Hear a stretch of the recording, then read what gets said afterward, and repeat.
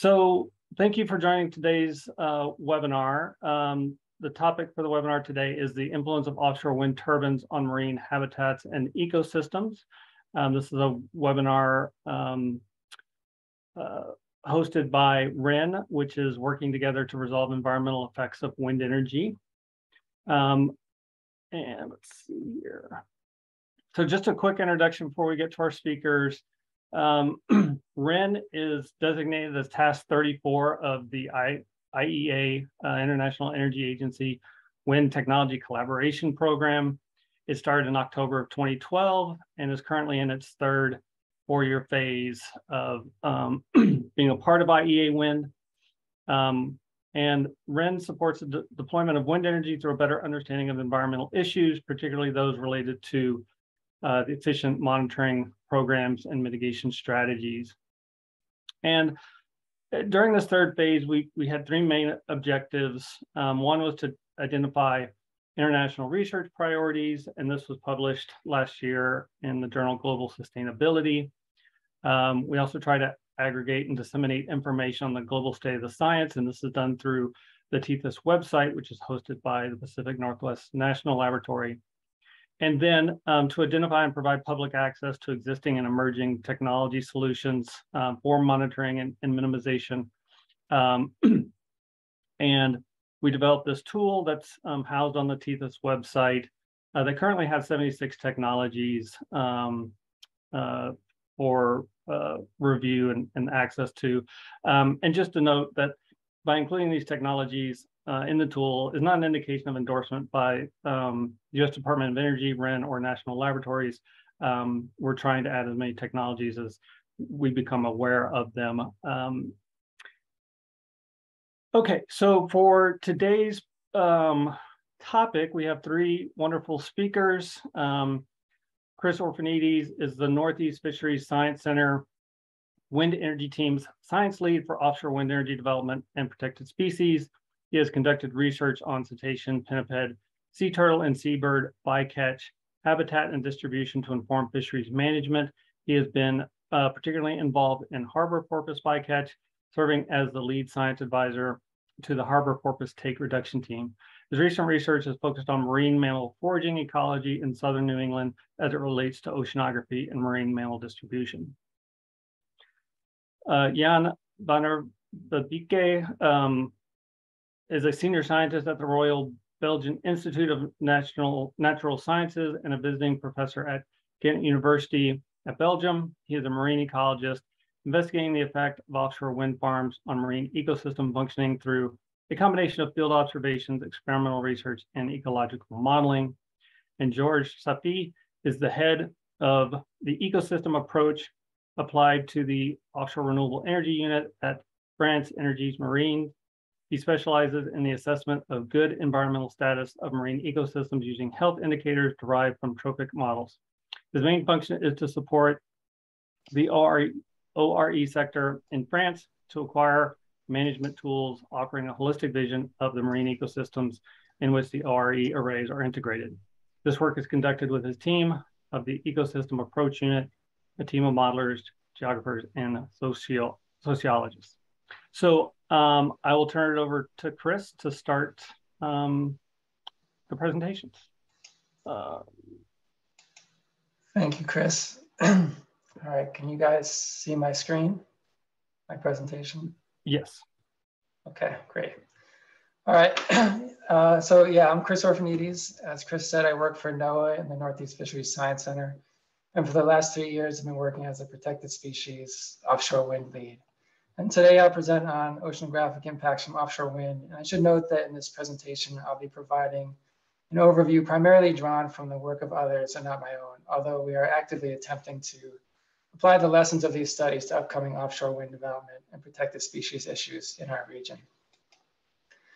So to give you some context about where I'm working, here's a map of the east coast of the US and potential offshore wind development areas.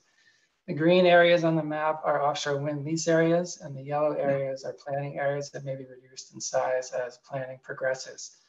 Currently, there are only 7 operational turbines plus a 1/8 scale floating wind test site but significant construction on turbines for 2 projects in southern New England is scheduled to start in the coming weeks.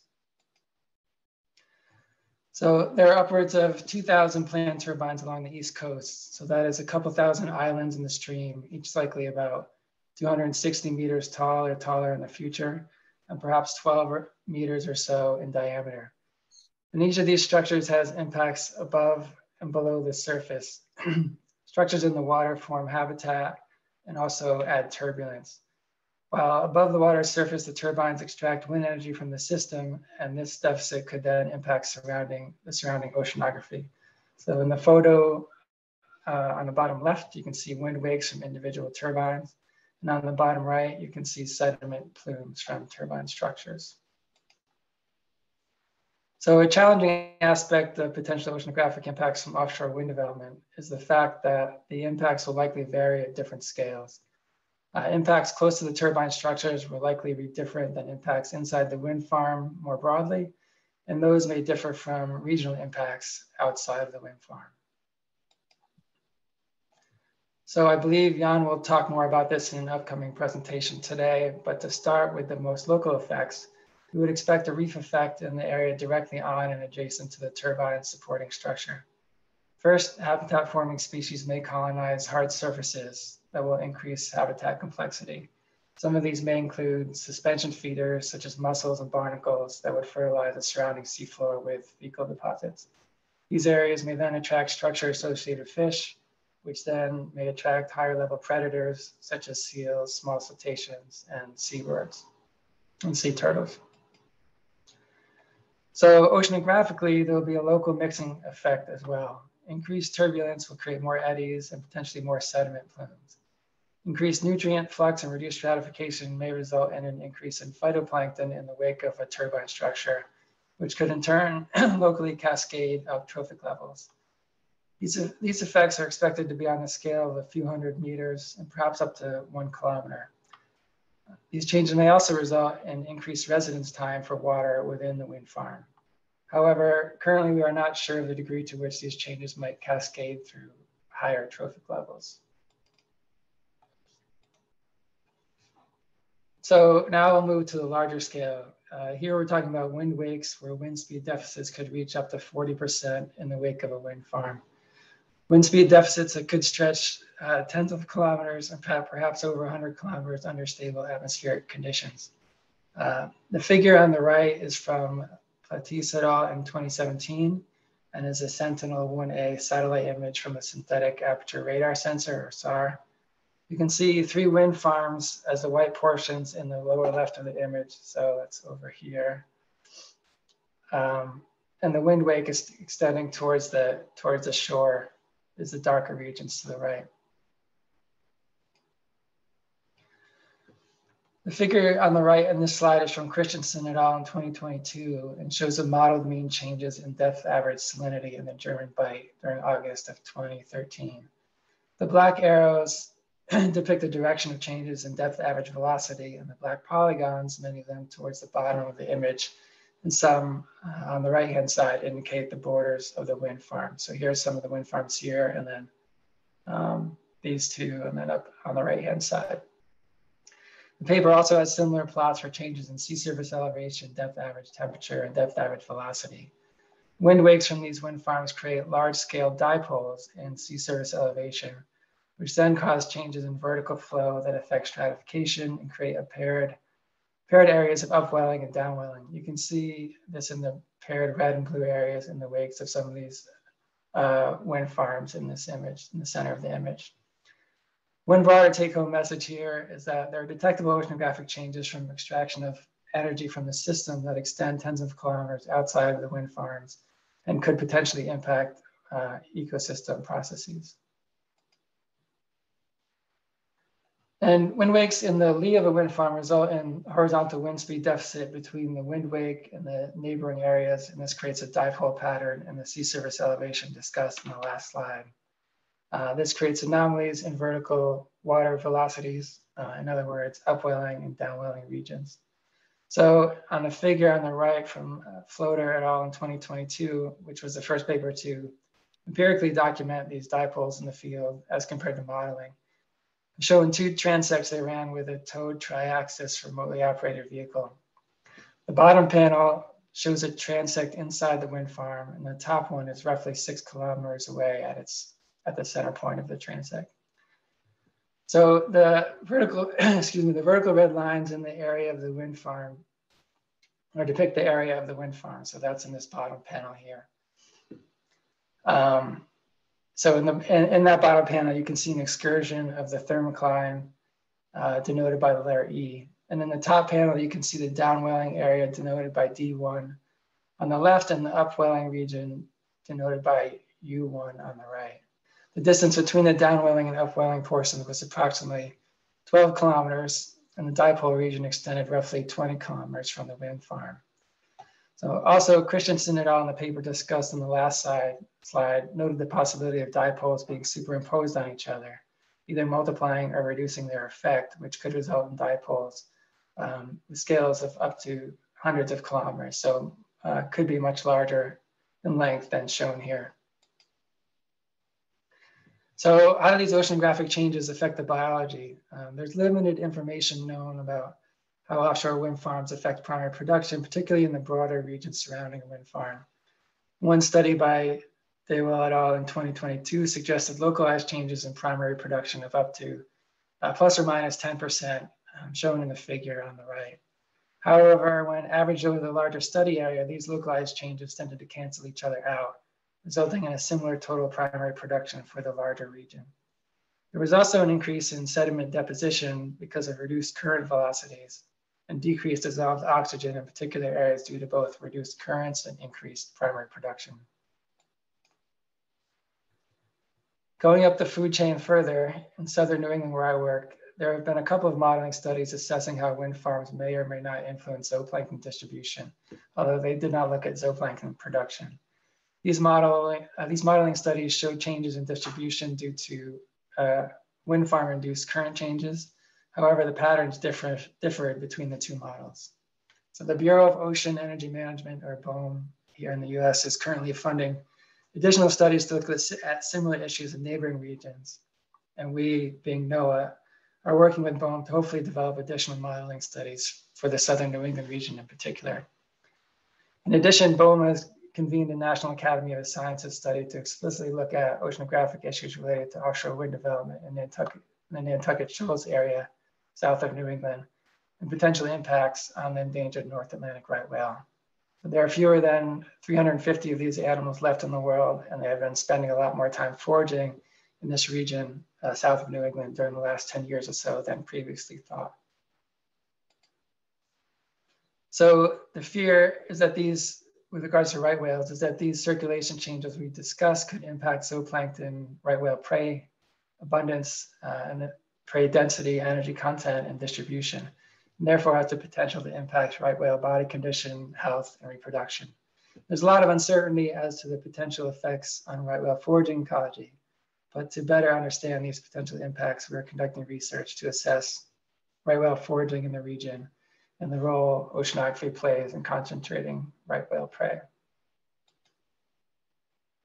So in summary, impacts are likely to vary at different scales and distances from the turbines and at distances from the turbines and wind farm. And these impacts may also be counteracting processes. For example, there likely will be increased turbulence and mixing and reduced stratification locally in the direct wake of a turbine structure. However, in the lee of a wind farm, there may be reduced mixing and shallowing of a mixed layer due to reduced wind stress downstream of wind farms. So it appears that there will definitely be oceanographic changes due to wind farms, although there is a lot of uncertainty with regards to the degree to which these changes will cascade up the trophic levels and have ecosystem impacts. So that's all I have for today. So thanks for your time, and it sounds like we'll have questions after all the presenters. Thanks, Chris. And Jan, when you're ready, please feel free to share your screen.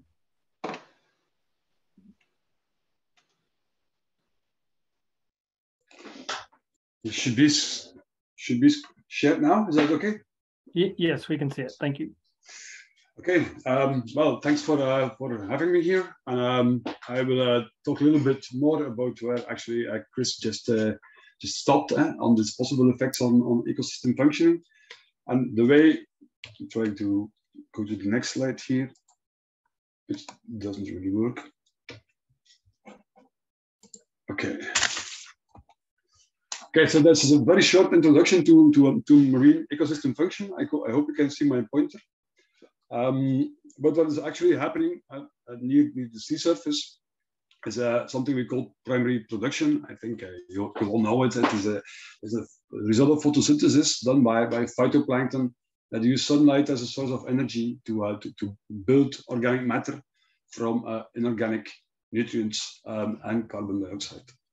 So this is an important ecosystem function because a lot of this primary productivity goes into the food web, ending up in biomass of fish, and then later on marine mammals, such as these enigmatic species that were just shown. So this secondary productivity is also something that we consider very important.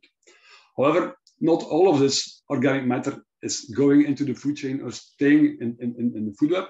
At some point it will die, it will sink to the sediment, where it needs to be recycled or mineralized, so to bring these inorganic building blocks back to the water column. So there's mineralization processes, this recycling is also an important ecosystem function. And what is not recycled is buried in the ocean floor, in the sea floor. So it is actually taking carbon out of the global carbon cycle, which is then again important in the light of climate change. We saw this graph before. It's becoming famous, but it's actually the same. So these turbines are colonized by suspension feeders. We think that these suspension feeders really filter material out of the water column, and they use it for growing, reproduction, and so on and so on. But they also produce these thicker pellets, which then sink to the sea floor. So this is the general scheme which is accepted now, and we are trying to quantify a lot of these arrows that you can see in this graph. We do it by an experimental approach, by really focusing on the organisms on the turbine. And of course, we cannot look at all these organisms. So we have three like pet organisms. It's the blue mussel on top.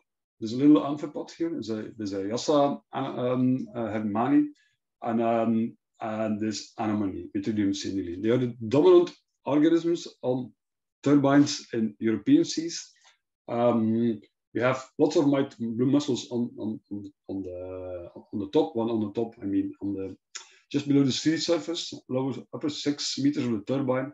Below I have a zone with a lot of these amphipods, and then the lower part of the turbine is heavily colonized by Vitridium senile. So we do lab experiments, we combine them with field observations, and then we do some upscaling through ecological and or oceanographic modeling. And we actually try to measure this effect on primary production or primary productivity. Sorry for the boring slides, I forgot to add a picture of something. But the way we're actually doing this is we bring these organisms into the lab, in closed aquaria, we feed them, we give them particles in the water column, and we look at how much water is cleared. So we get an idea of their effect on the water column. And we do pulse chase experiments, this kind of experiments in which we add an isotope to the phytoplankton, and then follow the distribution of this isotope in the biomass of these animals. So I'm also not only showing my own work. You will always see the co-authors responsible for the results I'm going to present here. But what we actually showed in this paper, based on our clearance rate experiments, so in the current climate, these three, the blue mussel, this amphipod, and this anemone, all together, they would filter for one single turbine, for 1 day, they filter about 19,000 liters of seawater per day, which is about 7.5 Olympic swimming pools. So we believe actually that this is a huge quantity of water that is potentially, I should say, cleared from particles to sustain the metabolism of these organisms. Then we actually see from our pulse chase experiments that we only did them with the blue mussel and the amphipod, that if you would upscale our results to all the turbines on the Belgian part of the North Sea, that they would ingest about 650 tons of carbon per year, which corresponds to 1.3% of the primary producer's standing stock. So this decrease should be on top of the effects that were discussed by Chris, because his effects were only caused by the physical presence of the turbines, not really by the biology of the organisms living on top of them. Secondary productivity, so this effect on the food web, we investigated through a combination of traditional methods. So we look at the stomach contents of the fish we can catch around such a turbine, because this gives information on what the fish has been eating yesterday or the day before it was caught. So it provides you information on the feeding behavior on the very short term, while a stable isotope analysis provides information on the feeding behavior on the long term. So if you look at the stomachs and the stable isotope signal of the same fish, you can actually get an indication of whether this fish has been staying in the wind farms for a longer time. And we actually could confirm this for the species you see here, for cod, for pouting and sculpin. And for us, cod has a commercial importance. So it seems that the presence of the wind farms helps cod to reach increased secondary production. We expected this actually with cod, which is a fish that we know is attracted to these wind farms. We did not expect this for flatfish. And this is from the PhD of a colleague from Jolien. And what she actually did, she put passive acoustic transmitters into place, and then she looked at the distance based on these on the signals from this transmitter. She looked at where the place is residing in offshore wind farms, and from the graphs you actually see that these individuals really have like a high site fidelity, and they stay around the turbine for a long period of time. And then she actually did more or less the same things as the previous paper. She looked at the gut content, she looked at fatty acids instead of isotopes, but it's actually more or less the same thing. You look at information on diet over a longer term, and she looked at lots of other things, but also at the size of the fish. And actually you could see, again, from within an offshore wind farm, at the skull protection and in between the turbines, fish were actually larger than in the control sites, which is outside the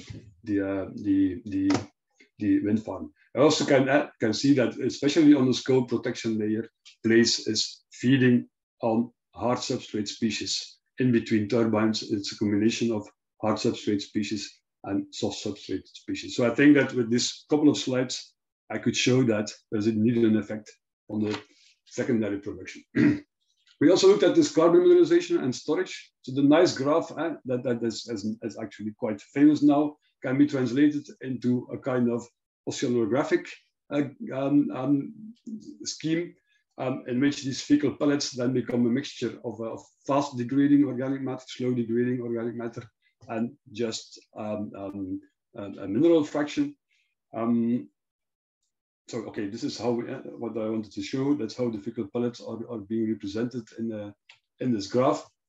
And then the combination of this changing biology into oceanography and changing it and incorporating it in a large-scale oceanographic model, you can actually show that for this wind farm zone, and this is an existing wind farm zone at the border of Belgium and the Netherlands, we actually see a largely increased flux of organic matter towards the seafloor.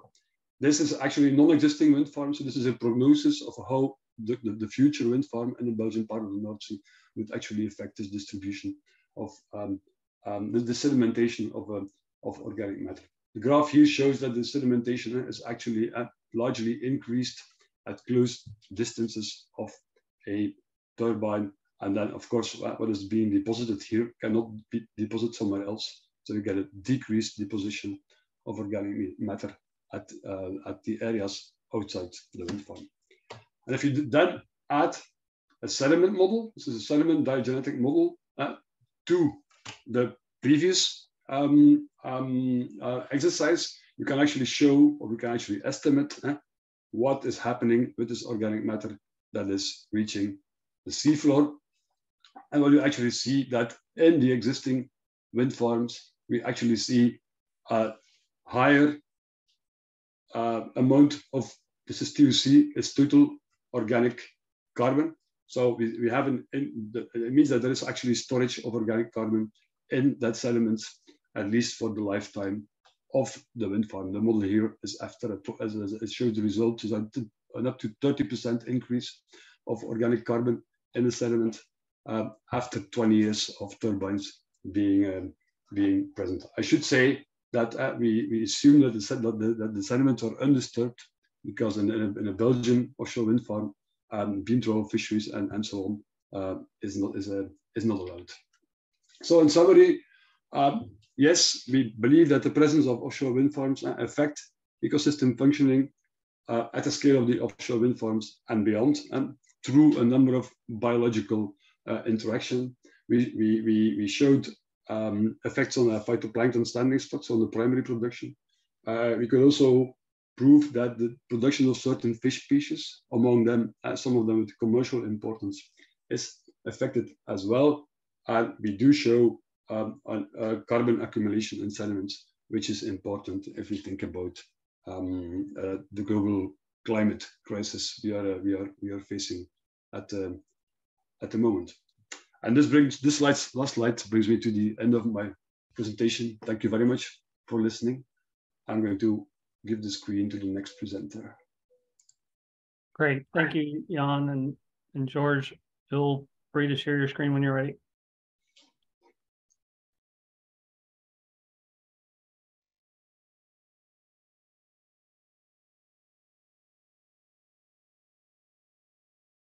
Do you see my screen? Yes. Okay. So in this suite of presentation, I'll be presenting the work that we are doing with different universities about laying down the foundation of offshore wind project integration by means of the ecosystem approach holistic tools. So this is very linked with what Jan has presented earlier, but at different scales. So I'm from France Énergie Marine, and this work have been conducted with different universities in France, including mainly University of West Brittany, University of Littoral Côte d'Opale, and the University of Caen Normandy. So to present the context of the ecosystem approach, I don't know, so we have impact studies that are often approached in terms of components, where we look at the impacts on different species, but we need to have a more global approach. So we use this ecosystem approach. What we have in mind is linearity of food chains, but actually in the ecosystem, the interactions are much more complex, and we talk more about food webs with all the connections that we have between species and the habitats. And also there's different processes that are very important in the functioning of an ecosystem. So we think about the photosynthesis, but also the interaction between predator and prey, and also the recycling, that is a very important process. So with digital modeling, we try to capture the complexity of the ecosystem and interaction between the different compartments to study impacts on the ecosystem in a holistic way. But the ecosystem approach is also integrates also a human being in the ecosystem. So we need to work also on human activities and to have a balanced vision between the ecological impacts and also the socioeconomical impacts. And to do that, we need to have a global vision on what kind of activities exist in the given ecosystem, and how can we integrate these activities in our holistic approach, in our modeling approach, to have this balanced vision. So to do that, we also need to collaborate in a transdisciplinary way with economy, sociologists, and geographer, etc., different thematic, in order to develop common tools. So to capture the whole ecosystem approach, and then try to apply this to the offshore renewable energy context. And this can be done by testing different scenarios, either with quantitative models or qualitative models, to try to see what are the impact of these new infrastructures that are in sea on the functioning of the ecosystem as a whole. And we do work on the different kind of offshore renewable energy, either floating or fixed offshore wind farms. So this ecosystem approach, we started working with our colleagues on applying it into the offshore renewable energy context with a project that had the purpose to model the role of offshore wind farms in modifying the functioning of coastal food webs, and to also try to integrate or study the cumulative impacts. And to do so, we have worked with a suite of models, trophic models, EcoPass with EcoSim, that allows us to try to capture the complexity of the functioning of the ecosystem. So EcoPass is a static capture of the ecosystem where we describe all the species and compartments in our ecosystem and what are the interaction between them, trophic interactions. And then with this tool, once we have described our ecosystem, we can project it temporally with specific models such as EcoSim to have this dynamic temporal evolution of the ecosystem. And we can also spatialize it to have, with EcoSpace, to have a spatial temporal dynamic of the ecosystem. So we applied this suite of tools on a case study. It was in the English Channel in the Bay of Seine in France, where we have several offshore wind farm projects that are foreseen. And once we applied that, we tested different kind of scenario. So this is first scenarios that have been applied where we use these tools to investigate the potential spillover effects of fishery closure in an offshore wind farm, and to see in this case, what are the repercussions on the surrounding ecosystem? And so the authors have, so you can see here, there's a white area. This is the area of the offshore wind farm where you have almost 70 turbines. And we have two surrounding areas in yellow and in orange. Each of them is 3.5 kilometer width. And this distribution was made specifically to study the spillover effect between sub-area 1, sub-area 2, and sub-area 3 that you can see here on the graphs. And I'm not going to develop all the graphs, just to give one example. So we have looked at different kind of groups. And here, for instance, we have the commercial biomass of species of commercial interest. And the authors observed that there was an increase of 8% within the offshore wind farm area, linked to the fact that it was completely close to fisheries. But they also investigated the spillover effect. And we can see here that we have an increase also of biomasses that is less important than within the area of the offshore wind farm. However, in the model, we can also include the different fisheries that target species, and the model shows also that in the surrounding areas, we could have an increase of catches, which explains that we have less increase in commercial biomass. And so the different groups have been looked at: fish biomass, invertebrate biomass, etc. So this can give a detailed information about the groups that we want to look at, but also the authors use more integrative indicators such as the mean trophic indicator, the marine trophic indicator, that gives an information. This is an indicator that is typically used in fisheries assessment to evaluate the proportion of high predators in fisheries. So when applied on data or here in the model, when we observe an increase, such as the blue area here, this shows that we have an increase in the in high predators within the areas around the offshore wind farm. So there are lots more of indicators tested, but here it was just an example. So this was the first scenario of the potential spillover effect. And then to work on the cumulative impacts, we also investigated the potential impacts of global changes, so climate change. To do so, we started working with ecological niche models, which are models that can help us to see what is the distribution of species according to different climate change scenarios, IPCC scenarios. So with this ecological niche models, we used it to predict the redistribution of species according to the different scenarios. And then the outputs of this first approach were used with the trophic models approach, with the ecospace, in order to force it with these changes of specific species, and then to see how these evolutions, how these different projected scenarios will affect the functioning of the ecosystems. And one of the results here is shown is we were able to project, the model projected the evolution of the species that are in the given ecosystem. And what the paper has described is that for some species, the climate change evolutions can be beneficial with an increase of the relative biomass, while for others, local species, we can have collapse due to climate change. And so this was the second kind of scenarios that we tested. And then we worked on the cumulative impact assessment. So here is a recent paper where we have assessed the cumulative effect of local and global changes on coastal ecosystem functioning. So in this paper, the results that you saw before were cumulated. So we have the reserve effect with the spillover effect that was described, plus the climate change.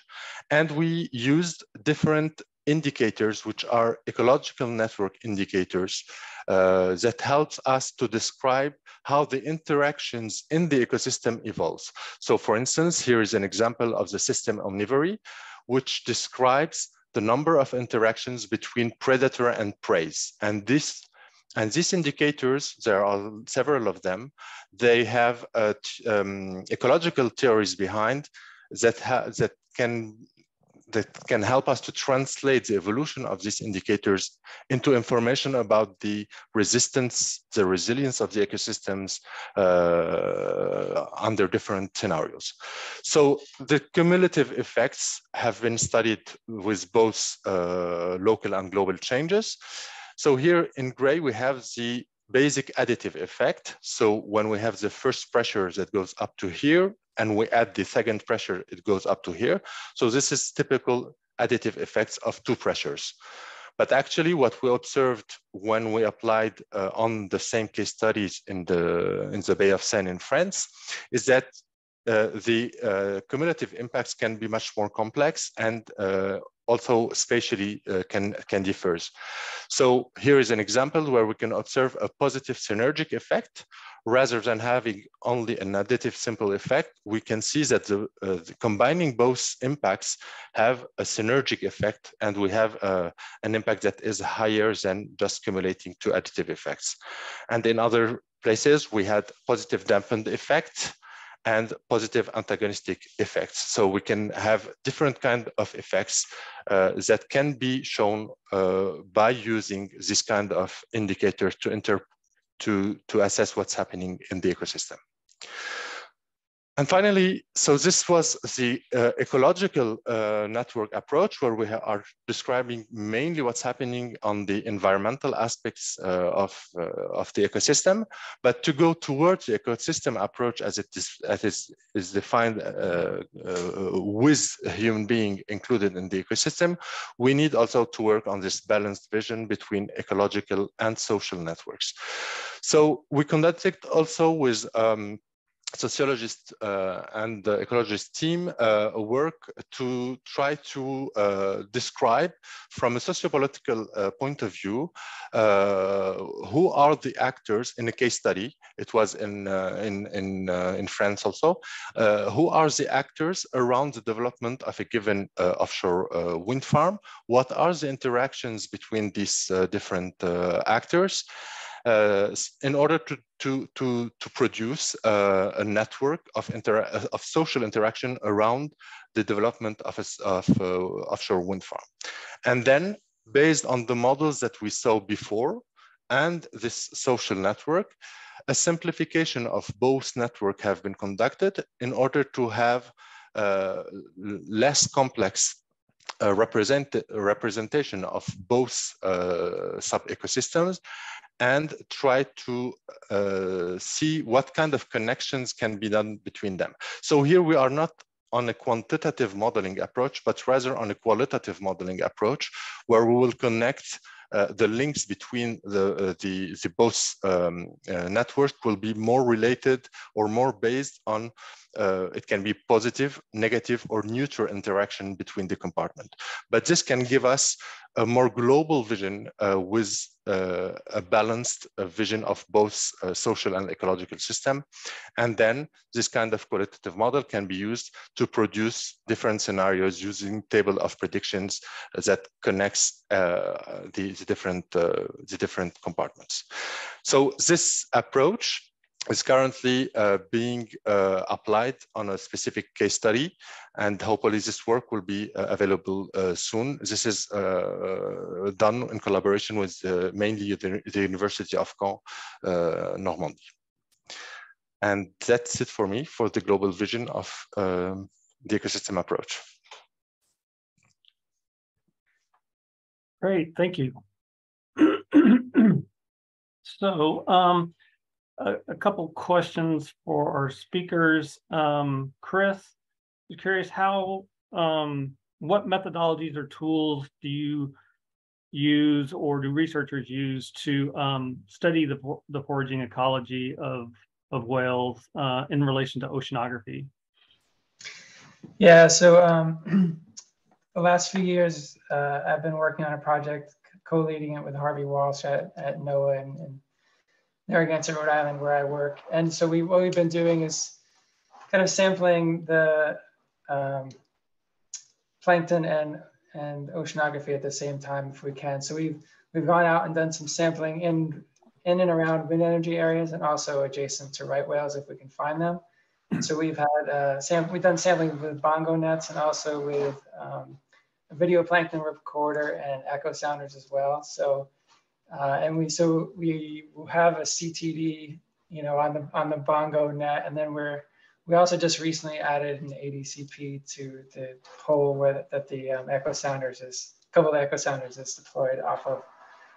So we haven't done too much with the currents yet, but we're trying to work that in. So that idea is to sample it all kind of simultaneously and put it together. Great, thanks. Jan, what is the timeline that you see some of these ecosystem changes, either at the turbine scale or the wind farm scale or beyond? It takes a while. I think that I mean, there's organic enrichment next to the turbines, at least in the sediments we are working in, which are generally poor in organic matter, so where mineralization patterns go fast and so on. It took 8-9 years to actually document the first changes, and this is very close to the turbines. So this is about meters away from the scope protection layer. But now, as time is progressing, we see that this impact is changing area. It's increasing, especially in the direction of the currents.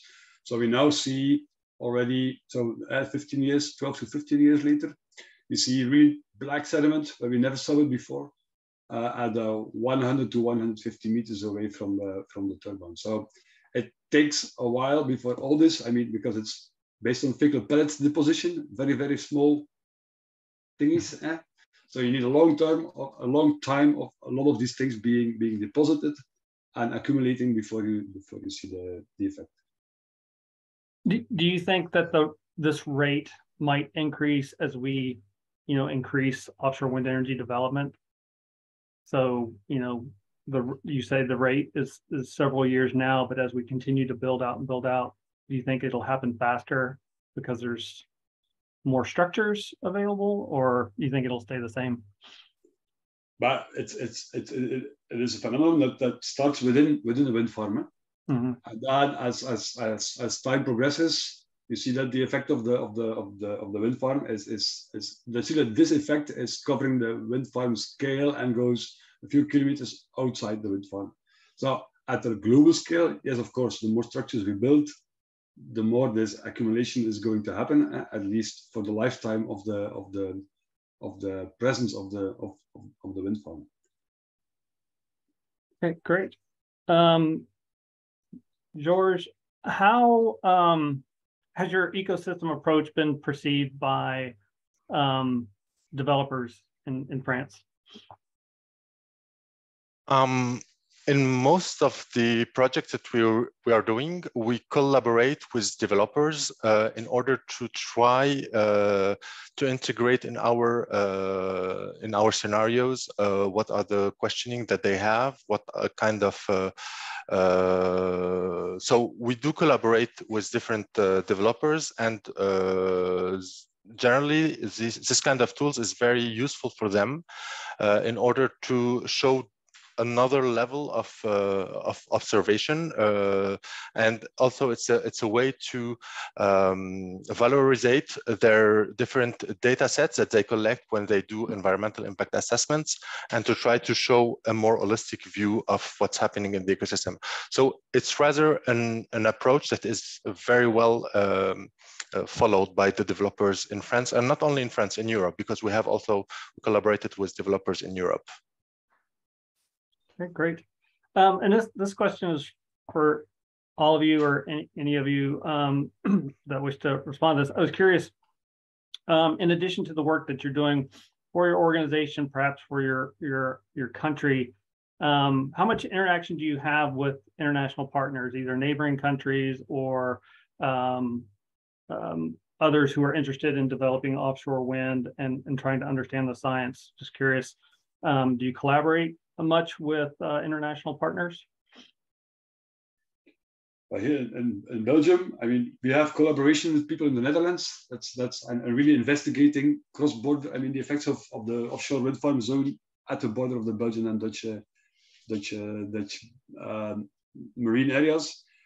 We are now collaborating with French researchers in the framework of the Nestori project, which is a French project trying to see these effects. So yes, but it's starting. It's from the recent years, and then I think I should also mention, at least in Europe and also with the States, there's ICES, the International Council for the Exploration of the Sea. There are now 3 working groups that are dealing with the effect of either offshore wind or offshore renewables in more general sense, and they're experts from mainly Europe, but also increasingly of the US, actually meet and share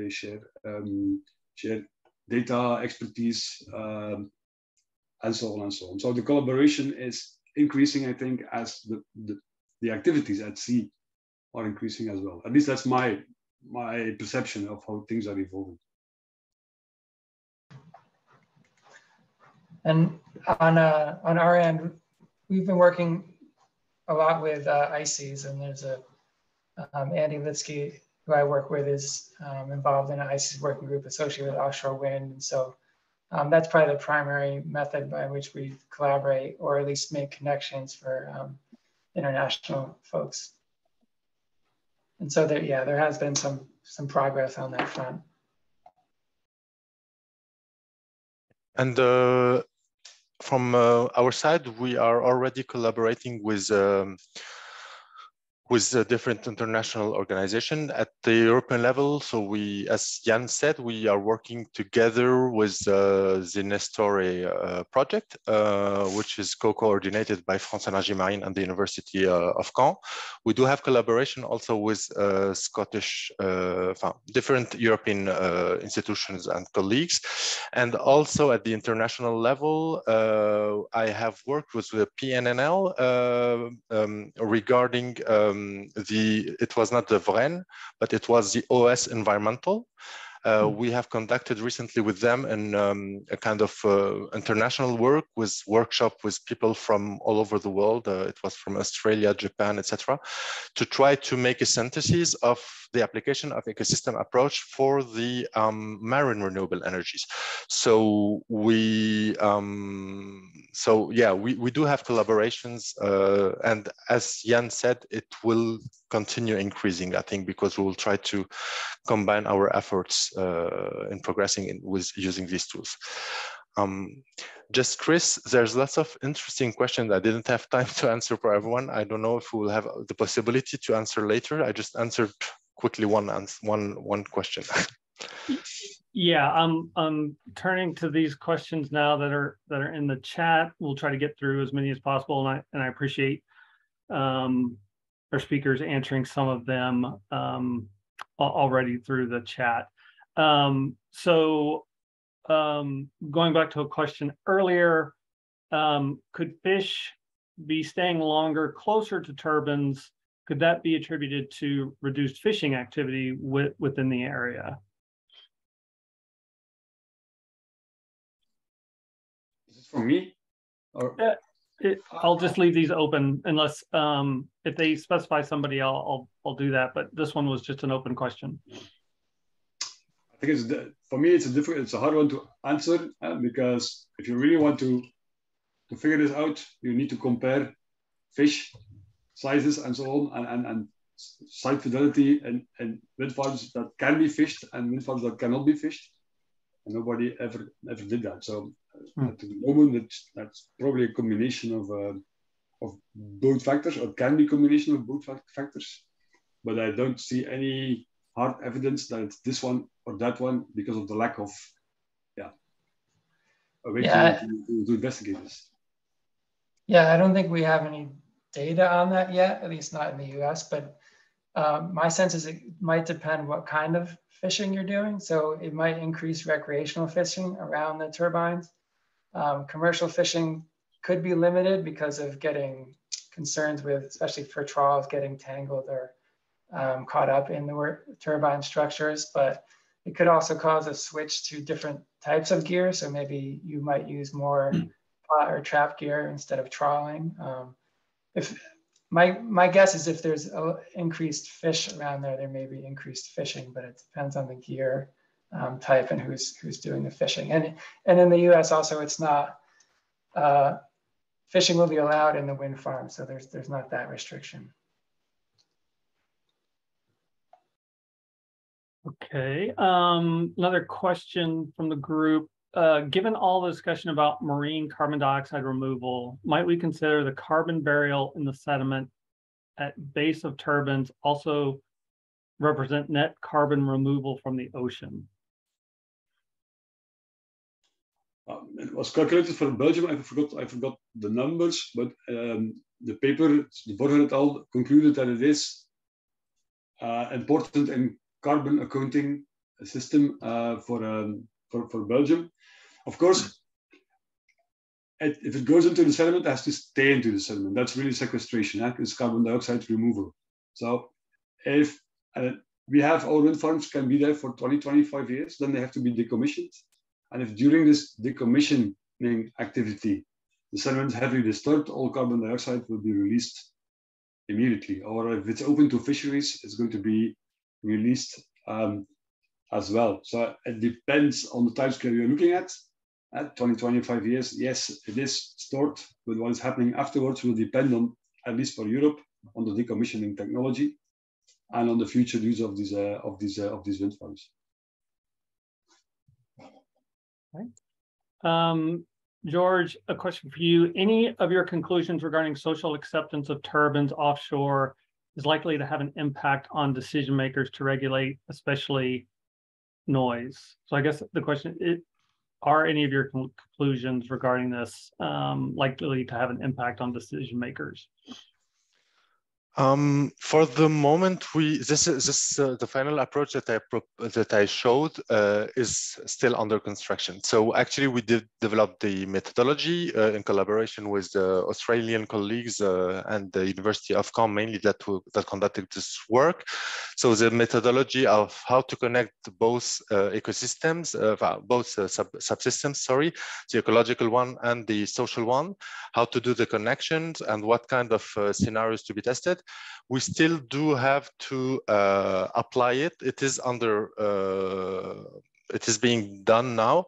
Hopefully, the idea would be to have, yes, a sort of balanced vision of what kind of changes can be done in the ecosystem and how this can affect the socioeconomic aspect and vice versa.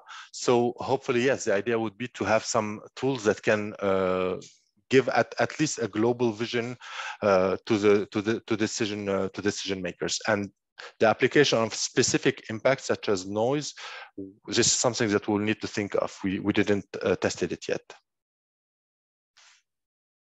Okay, and how are you with your models? How, where is this question? Yes. So a question was, I wonder how these impacts can be verified by observations based on the models that you're working on. What we are willing to do here in France is hopefully to have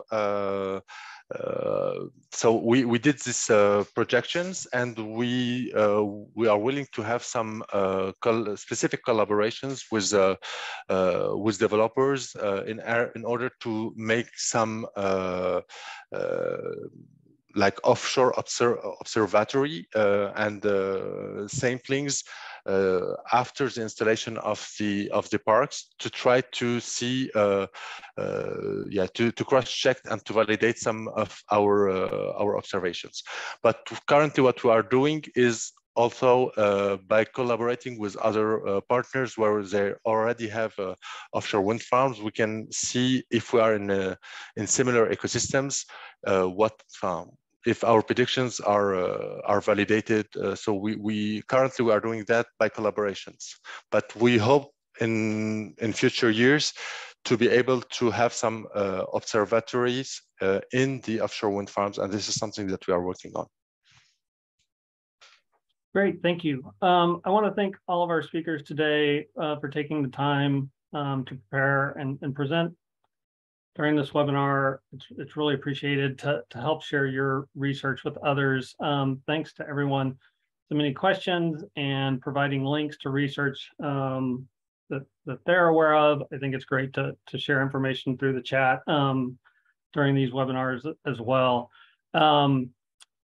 Just a quick reminder, WREN is hosting another webinar on May 16th on compensating the impacts of offshore wind energy on birds. Haley just put the link to register for that webinar in the chat. So thanks everyone for joining the webinar today. Hope you have a good rest of your week. Thank you very much. Thanks for having us. Thank you. Bye.